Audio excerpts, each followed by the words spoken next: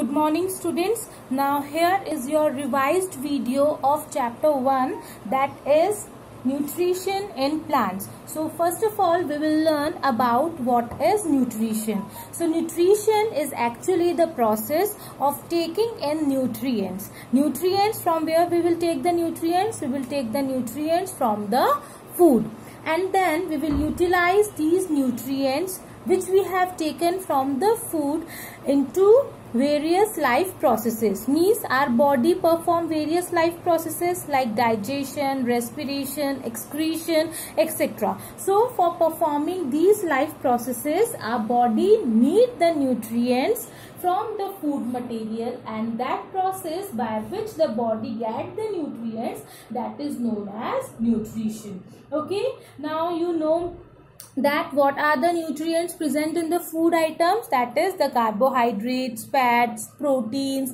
vitamins, minerals, etc. Okay, now depending on the process involved in obtaining and utilizing food, different organisms have different mode of nutrition. Different mode of nutrition means like some organism follow different mode. They get the food, they get the nutrition from the food by different method, and some another organism get the food from some different method. So these are the modes of nutrition. First mode of nutrition is autotrophic mode of nutrition, and the second one is heterotrophic mode of nutrition. And now let's discuss what is autotrophic mode of nutrition. So you know that the green plants are known as autotrophs. Okay, why they are known as autotrophs? Because they prepare their own food with the help of carbon dioxide, water, chlorophyll in the presence of sunlight. Okay, as they are preparing their own food, that's why they are known as autotrophs. And that type of nutrition, that mode of nutrition is known as autotrophic mode of nutrition, because here the plants, the green plants, are not dependent on the other organism for their food.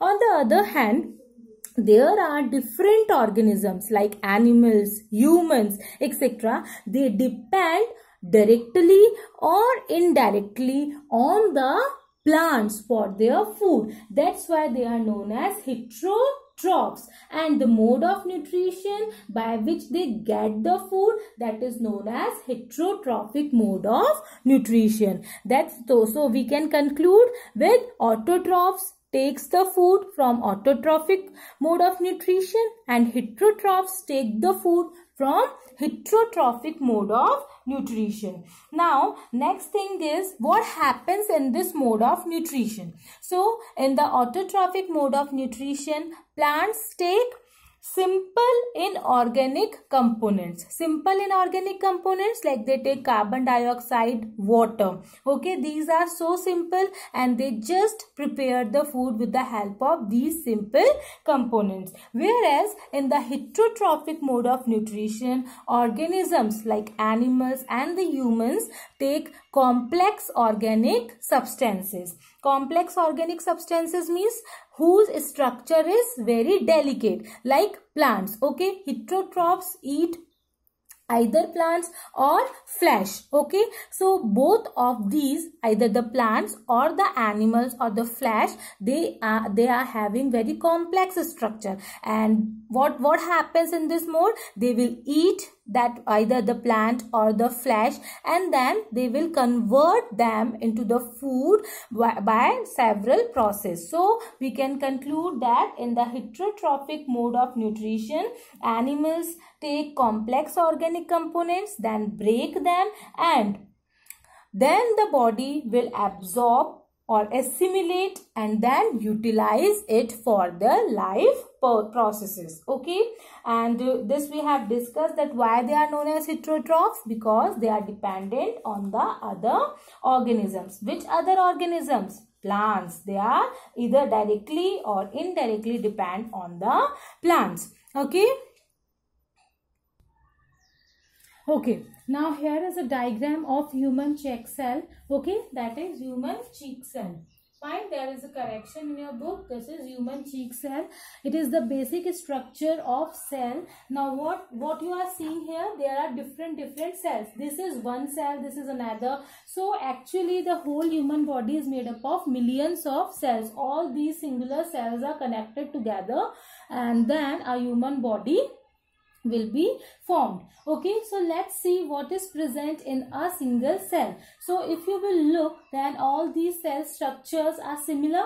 Okay, now what are present, what we call the different parts of these cells. So first of all, this is the outer membrane. Okay, that is known as cell membrane. This is one cell and the outer membrane is known as cell membrane. Okay, inside this cell or inside this cell membrane there is a liquid, and that liquid is known as cytoplasm. The liquid is known as cytoplasm.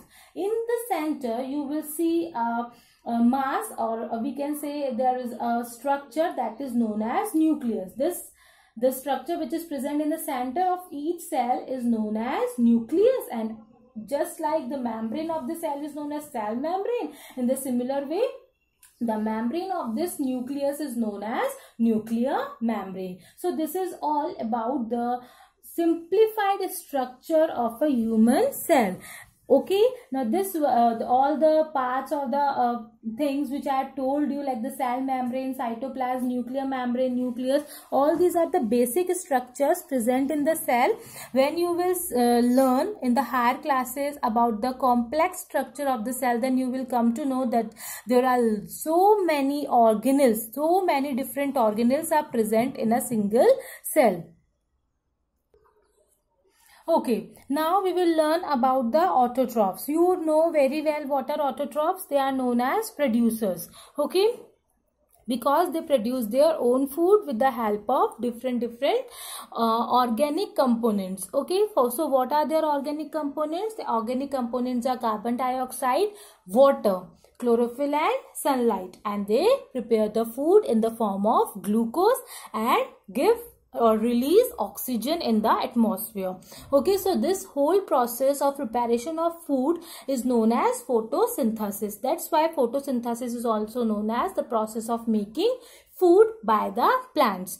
Okay, students, now you know very well that carbon dioxide plant get from the atmosphere, water it get from the soil through roots. Chlorophyll is already present in the green plants. Okay, and this chlorophyll is actually a pigment, a green color pigment which is present in the plant part, that is known as chloroplast. In the chloroplast, these chloroplasts are the special cells, and in these special cells a green color pigment called chlorophyll is present, which is responsible for trapping the sunlight. And you know that for any reaction energy is needed, and here energy is present in the form of sunlight, and the chlorophyll is responsible for trapping this sun energy, this solar energy for this chemical reaction. And by this, when the carbon dioxide will combine with water in the presence of sunlight and chlorophyll, it will give rise to food in the form of glucose, and also release oxygen in the atmosphere. Okay, so here we have also covered the topic that is known as requirements for photosynthesis. So for the process of photosynthesis, we need carbon dioxide, water, chlorophyll and sunlight. Okay, and where they are present, from where plant get these raw materials, you are I hope you know very well by this summarization. Okay, now with all the components and required conditions in the place, this whole process of photosynthesis will take place and food will get prepared in the form of glucose. Now this food will get transferred to the different parts of the plant, and they will get stored in some of the parts of the plant also. So like when we eat carrot, then in that case in carrot the food gets stored in the roots. Okay, when we eat spinach, so spinach is actually the leaves of the plant, so here the food gets get stored in the leaves. Okay, now we can take some another example like potato. Potato is actually a stem. Okay, it is an underground stem. So here the food gets stored in the stem. So there are different parts of the plants where the food gets stored, and we eat that part of the plant in which the food gets stored. So here the food gets stored in different parts of the plant, and the oxygen will get released into the atmosphere which we inhale.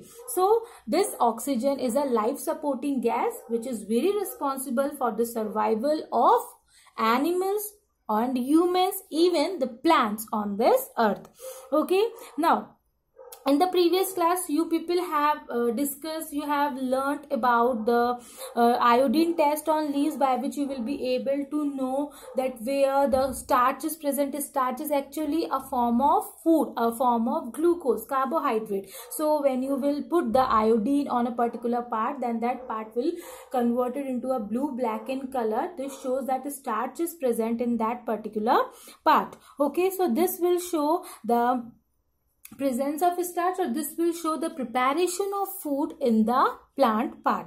Okay, now next is synthesis of food other than carbohydrates by plants. Here the food get prepared in the form of glucose. Glucose is a type of carbohydrate. Okay, now next we will learn about that how the food other than carbohydrate also prepared by the plants. So the starch which is produced during the photosynthesis is a carbohydrate. Now plant also need nutrients like proteins and fats to grow and function properly, because we also get the proteins and fats from plants. Like if you want to take the proteins, then we people eat pulses. Okay, जिनको अपन हिंदी में बोलते dals. Okay, so these pulses we get from the plants only, and in that pulses protein is present. So how the plant get protein?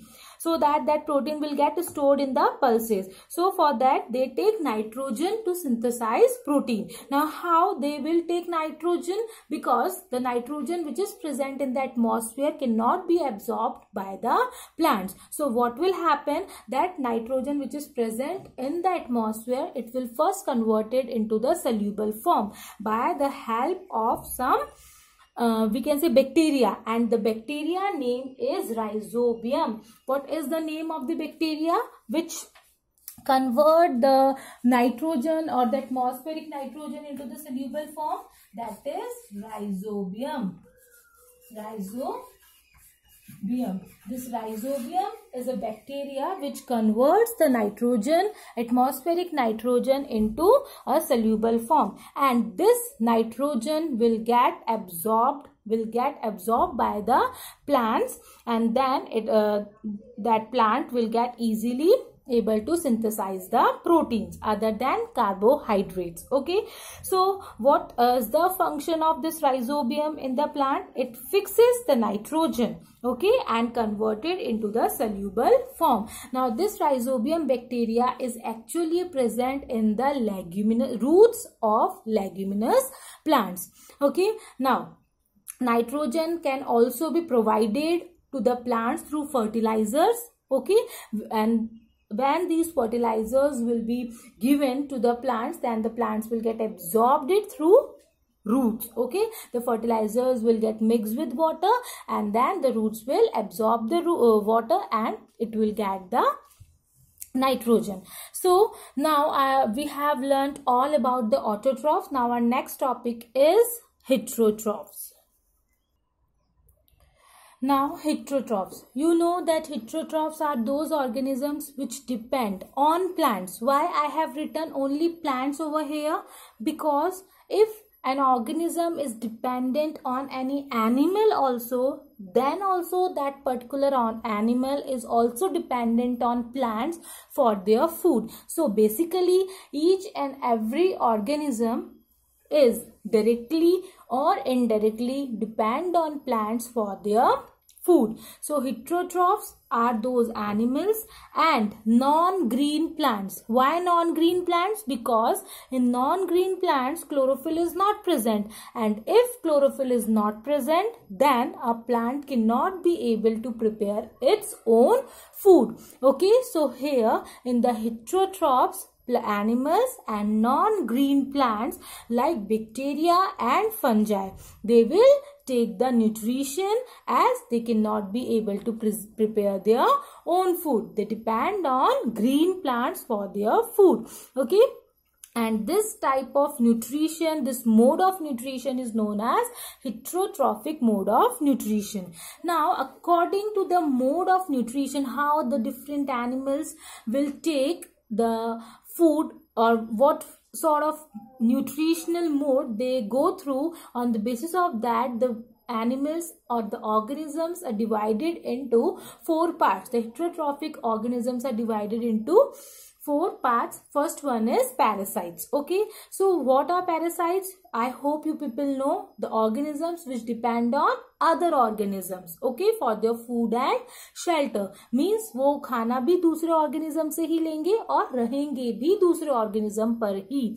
Okay, so that type of organisms are known as parasites, and the organism on which these parasites are dependent for their food and shelter, they are known as host organism. Okay, and the parasites will grow on their host body as well as take the food or derive its nutrition from the host body only. There are certain examples, that is cuscuta or amarbil, and the chrysanthemum, dahlia, petunia. There are different organisms which are come under this category.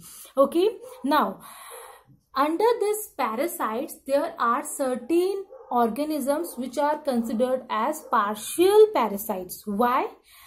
They are known as partial parasite. Partial means half. Okay, that means there are certain organisms which are not totally dependent on the host organism. They are dependent on the host organism for some nutrients only. For some few nutrients only, they dependent on the other organism. That's why they are known as partial parasites. So under the partial parasites, examples are mistletoe. Okay, mistletoe will grow on the mango and eucalyptus tree, and as the this mistletoe bears evergreen leaves. Evergreen leaves, so that means photosynthesis is just going on continuously. That means this mistletoe do not need the nutrition. It only derives it only lives on the mango and eucalyptus tree for minerals and water. For minerals and water only it lives on the host organism. Otherwise it can prepare its own food. Now the next type of organism is saprophytes. Okay, so the organism which come under this category, they grow on and derive nourishment or the nutrition from dead and decaying organic matter. Means मरे हुए और सड़े हुए animals से ये अपना nutrition लेते हैं. That's why they are known as saprophytes or saprotrophs. Okay. Examples are non-green plants like snow orchid, Indian pipe, some fungi like mushrooms, some bacteria are there. They just secrete the digestive juices on the dead and decaying matter, and then they just derive the nutrition from that dead and decaying organism. Now the third one is insectivorous. So from the name only you can easily come to know that what are insectivorous organisms. These organisms consume the insects as a part of their nutrition. Okay, that means they consume the insect and then only they will derive their nutrition. Now insectivorous organisms have the special body parts. You know the example of pitcher plant or Venus flytrap or sundew. Okay, all these are the examples of insectivorous animals. Now what they do, they have this special structure or a scent is secreted from their body so that the insects cave and then get trapped in the hair-like structures which are present on their body, and then as soon as the insect get trapped inside them, they just engulf them. So the main purpose of these insectivorous organisms to trap the insect is to just cover, or we can say just to derive most of the nutrition, protein, nutrients from the insects. Okay, so as they are capable of photosynthesis, but then also they derive most of their nutrients from the insects. Okay, mainly for nitrogen, mainly for the nitrogen. Insectivorous animals just eat the insects. Next is symbiotic plants. Symbiotic plants are those plants which go on the process of symbiosis. Symbiosis is actually the mutual relationship. Mutual means दो plants के बीच में proper relationship होता है. Proper relationship और interaction means कि दोनों एक दूसरे को फायदा करेंगे. ठीक है, ऐसा नहीं होगा कि कोई किसी एक चीज के लिए दूसरे पे डिपेंडेंट है और जो अदर ऑर्गेनिज्म है उसका कोई प्रॉफिट ही नहीं हो रहा है. Both the organisms are interdependent on each other and that type of mutual interaction is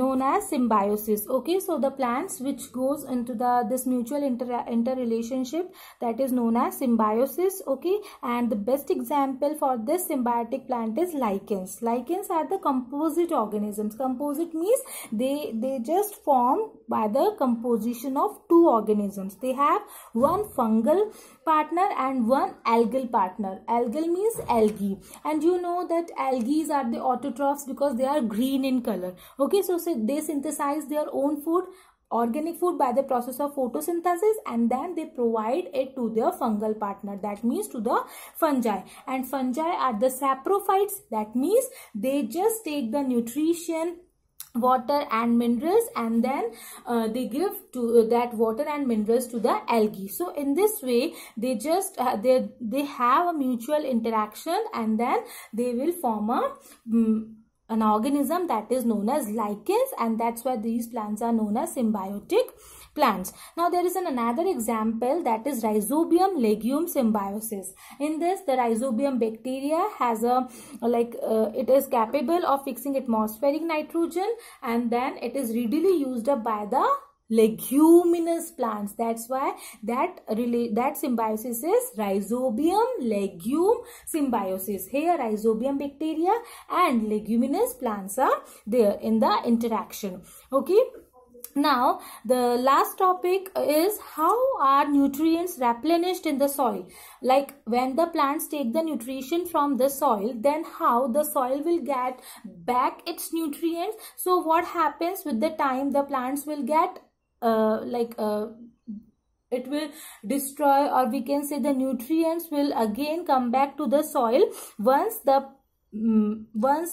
plant will get dead, or it will attain a certain age. So with the help of decomposers, the nutrients which will be present in the plants, or the plants which absorb from the soil, that nutrients will again get back to the soil with the help of decomposers.